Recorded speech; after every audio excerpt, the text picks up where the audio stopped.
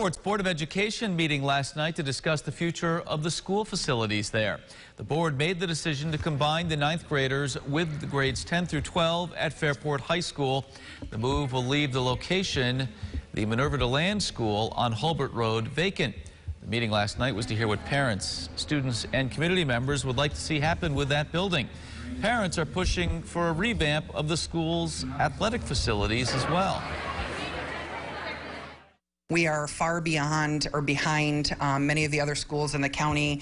We don't have turf fields. Our baseball team didn't get to play one home game last year because our fields were unplayable. Our softball team played very few.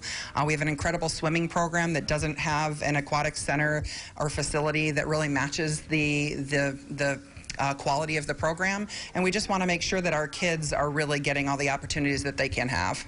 At this point, no word when the plan for the athletic facilities will be considered by board members.